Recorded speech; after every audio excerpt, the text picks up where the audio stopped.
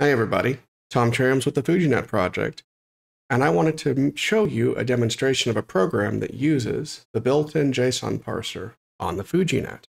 It makes developing web applications very easily.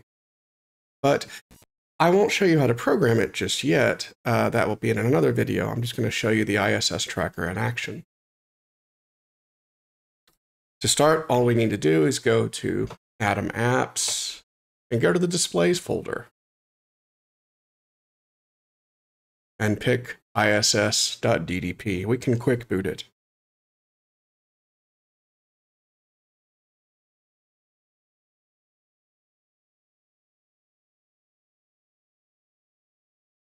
We'll see here in just a few moments, once it comes up, we'll be presented with a map display and the current position of the International Space Station, along with its coordinates. We can, of course, refresh it at any time. It will refresh every 2 to 3 minutes, but you can refresh at any time by pressing the Smart Q4.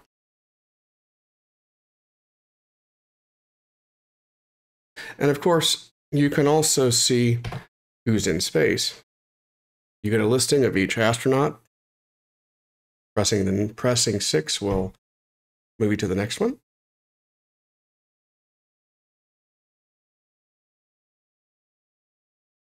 And all of this data is actually being pulled from a few different JSON web API sources, parsed by the FujiNet, and sent over to the Atom to be displayed.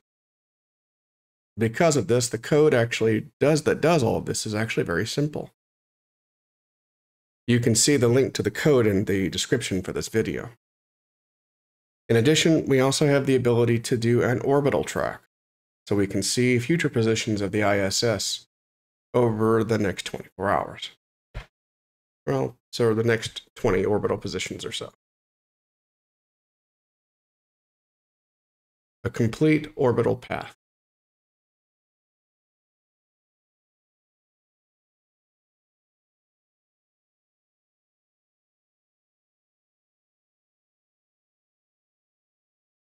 It looks like I need to do a little bit of finagling with the orbital path calculations, but I can do that just fine. But I'll be making little bug fixes to this over the next couple of days. But, I mean, there we go.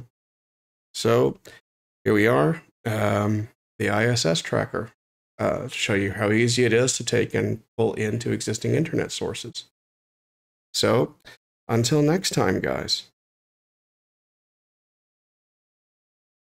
have fun.